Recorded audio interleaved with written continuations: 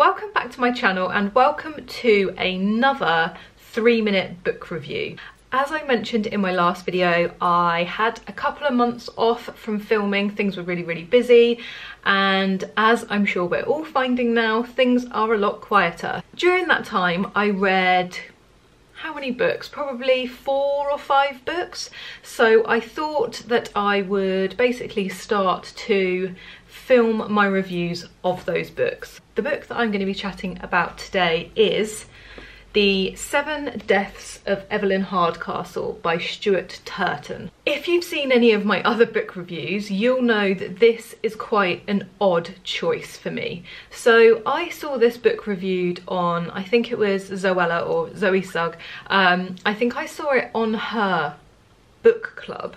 And it got such amazing reviews. So I thought, you know what, I'm going to give it a go. I've got to say that this is probably one of the most confusing and complex books I have ever read. Now, let me just put it out there. When I say I have ever read, I did not finish this, and I hate to admit that. I think in the last 10 years, I have probably given up on only 2, maybe 3 books max.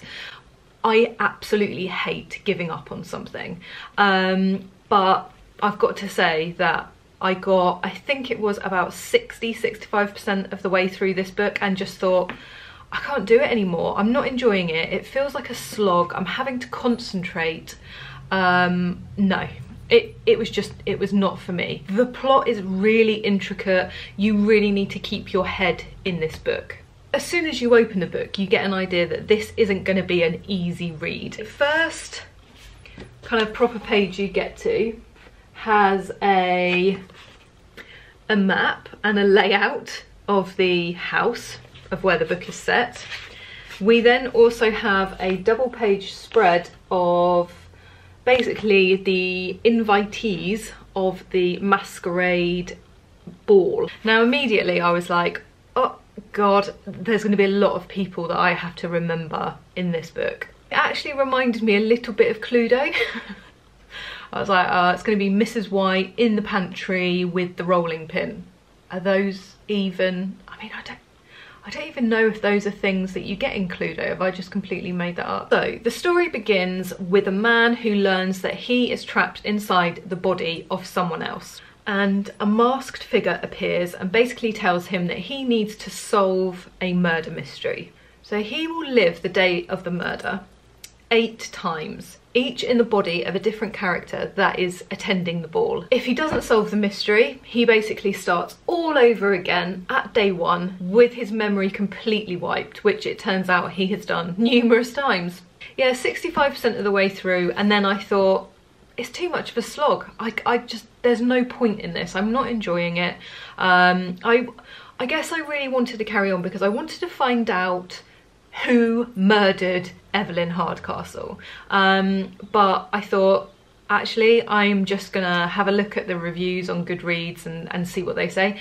And even then, I've got to be honest, the ending was quite confusing. I am gonna score this book 5 out of 10, I think.